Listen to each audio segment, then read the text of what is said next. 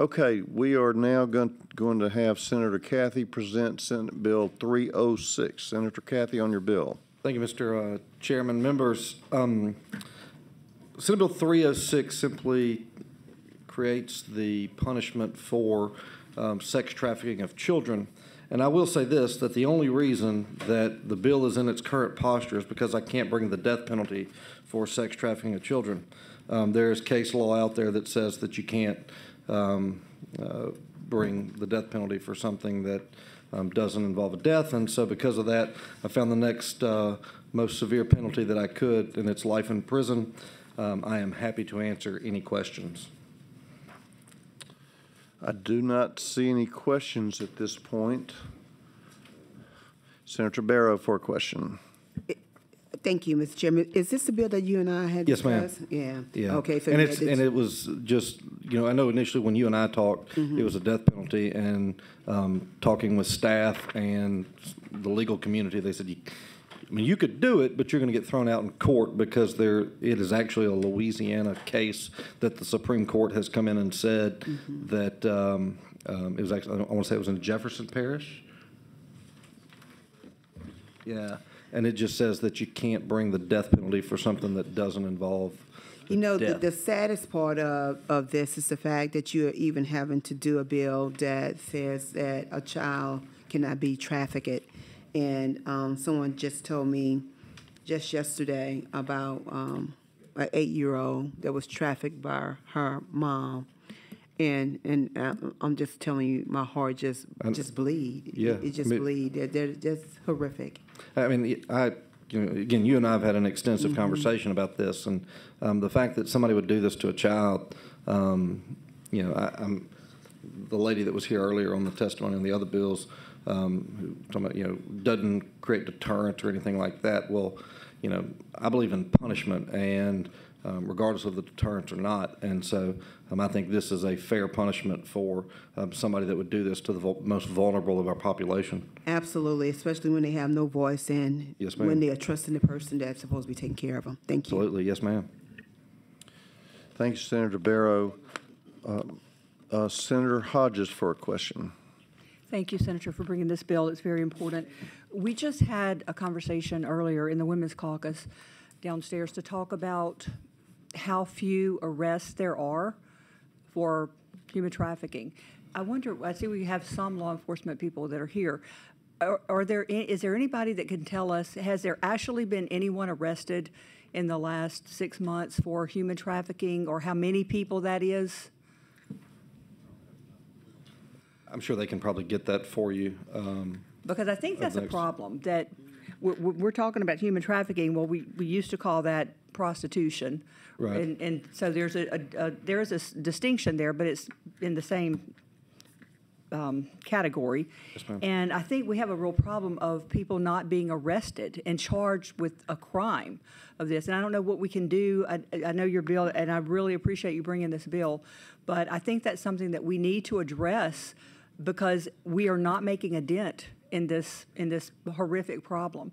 And so I would really love to have a conversation with our law enforcement leaders that are here. What can we do to make sure when this crime is committed and law enforcement is aware that they are actually arrested and charged and prosecuted for it? Sure.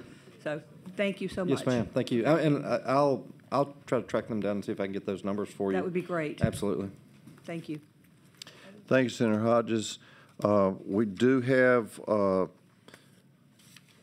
a couple of witnesses that would like to speak in support of the bill. So Chris Alexander, come to the table, and Dr. Rooney, a forensic nurse.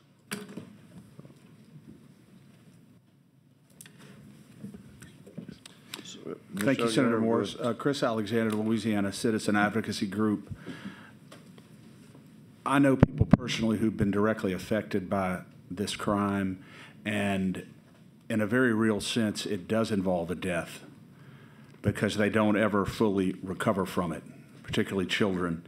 And so I come here today. We've had hundreds of people contact our organization in support of this legislation, and I want to go on record as supporting it.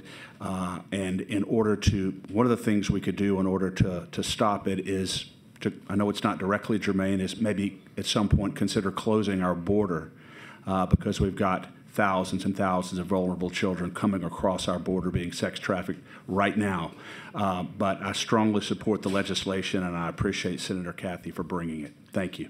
Thank you for your testimony. Dr. Rooney, if you'd state your name and give us your testimony, please, ma'am. Yes, Dr. Ikoy Rooney. I am a forensic nurse, and I am very grateful to Senator Cathey for bringing forward this legislation. I want to speak to what human trafficking looks like in Louisiana. I've been a forensic nurse for 25 years, and human trafficking it's not what the movies show. It's not usually huge organizations trafficking children, although that takes place. But often it's family, it's parents, it's uncles, it's sometimes boyfriends or girlfriends. Sometimes it's for money. Sometimes it's sex trafficking for, I want you to bring home enough money so that I can buy cigarettes. I want you to come home with a 6-pack of beer or you're not coming home. And so this happens, obviously, we have to look at so many different types of cases. It's not even, in our poorest communities here in Louisiana, there is a lot of it. It is common. It is accepted in many communities, and it takes place, in trailer parks, in housing projects, in poor neighborhoods where children have absolutely no choice and no rights, which they don't anyway. However, in these circumstances, I think looking at the broadest scope of that definition is important. So we really need to recognize that human trafficking is prevalent in our state. I think that is the big thing that we need to understand. Many of the people that I've taken care of myself who came in for sexual assault and then we identified that it was human trafficking are some of the most vulnerable people with disabilities, people who, back when we used to have food stamps, they would say, I will give you my food stamps if you do this. And, people with diagnosed intellectual disabilities.